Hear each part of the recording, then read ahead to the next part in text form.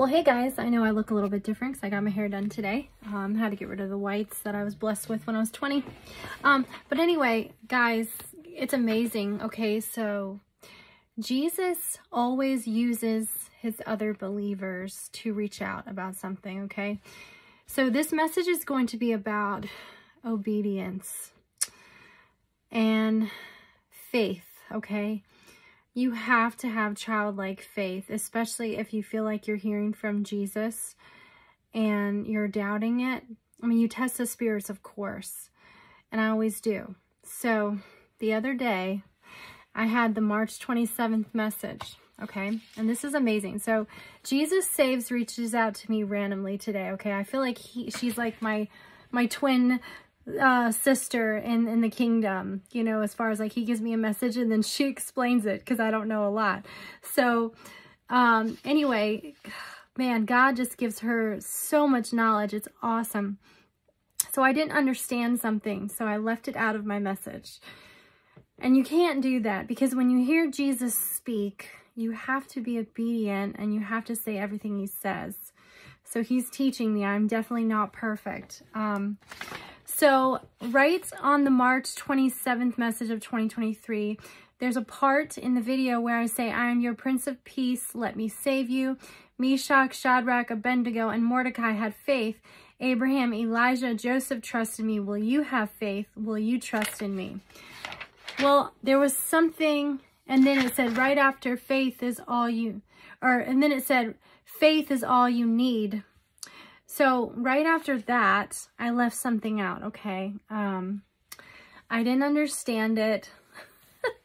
So I was talking to Jesus Saves, and we were just randomly having a conversation about she had a warning from Jesus. She felt like he gave her like Numbers 12 or something. And for her to be obedient and everything, we started talking about, and I said, hey, you know, now that I have your information, why don't I send you the words through text? And so I did. And she said, yeah, you know, some of those scriptures point back to Nero. And I was like, what? And the Holocaust. So this is the word the Lord spoke to me, and I didn't understand it. And when she said that, I'm going to read you the text, and then I'll get to the message. But I said, first I said, are you kidding me? He sent after that faith part, he said something about the Holocaust and Nero and the samurai sword, and I didn't understand it. So she said, yes, it was the Roman church, and they are mostly Gentiles. But well, before I say this, so I said to her, well, I thought that Nero persecuted the Christians, not the Jews. So that's why I was questioning what I was hearing. And so this is her response. And the Lord put it on my heart. I have to make this right because I was not 100% obedient. So I have to do this. Okay, so yes, this is what she says. Yes, it was the Roman church, and they are mostly Gentiles, but Peter and Paul are known as the apostles to the Jews and Gentiles respectively, and both were put to death under Nero. I can't read my handwriting, sorry. It was the early church, so the church was filled with many Jews as well. So rather than it be a story about only Gentiles, yes, you would include the Jews as well. Maybe they tried to erase that part because at that time the Jews also were still trying to snuff out Christianity because Jesus rose from the dead even after they crucified him. And then she said, I know God had me speak to you for a reason, especially because he warned me with Numbers 12. He rarely gives me that severe warning. I think it was a test, actually. Again, obedience, guys. And then I said, well, I also didn't understand samurai. And she said, did you know they believe the sword would protect them from demons? And after they die, it's like a symbol of man trusting in things outside of God to save them.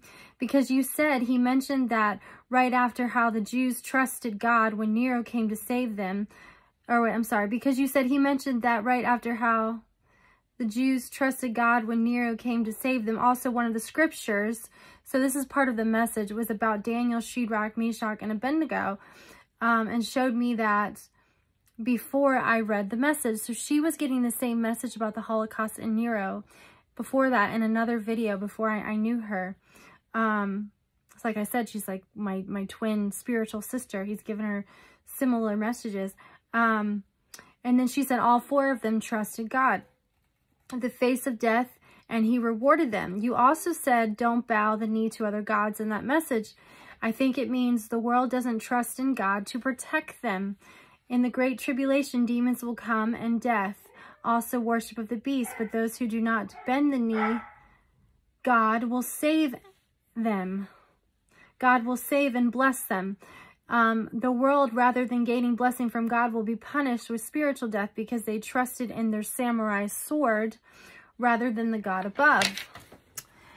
Okay, so that was our message. So guys, I heard Nero. So this is what I actually heard. So after that message, come on, my dog is barking. Let me close the door. He's just gonna have to wait a second. After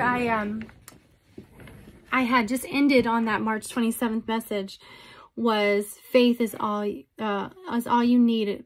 Is right after faith is all you need. It was this. I can't remember exactly, but it was the word right before Bendigo and what was it? See, I'm telling you they're not my words because I can't remember the names.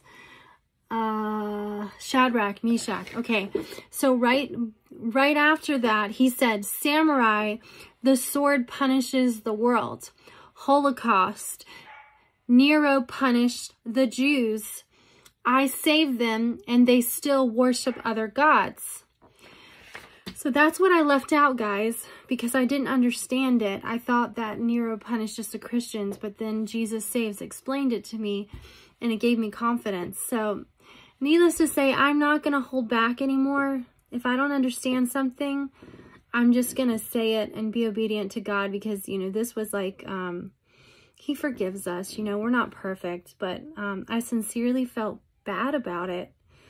And, you know, I just went out and prayed to him and I said, I'm so sorry. You know, first I jumped the gun about the constellation with the guy that I shared because apparently Jesus Saves said that his order wasn't correct.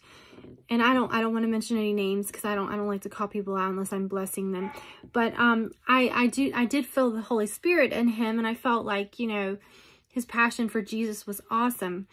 But when God gave me the correct order of the Mazzaroth in my message, which I'll be honest, I didn't even know what the Mazzaroth was, and then Jesus Saves explained it in her message, the same order that I got. Like I said, my little spiritual twin. But that wasn't the same order he got. So just, you know, always, you know, take everything to Jesus and just discern everything, you know, get discernment on everything because I am so far from perfect and I make mistakes and I'm not 100% obedient like I should be. Hence the samurai sword thing and the Holocaust. So if you're a messenger, if you're a dreamer, a visionary, and there's something you don't understand, but you know it's from God, say it. Because God's meaning is so much more like that we could never possibly understand his true self. So just don't be afraid. And I know he'll bless me for this because, you know, I'm being obedient and I'm doing it because I love Jesus. And if you don't know him, you know, you ask him to come into your life, you confess your sins, you believe in him with all your heart. It's about your heart, guys. It's not about what you're doing. It's about what he did for us. And, okay, so now I feel so much better because I just got the full message out. Okay, have a blessed day.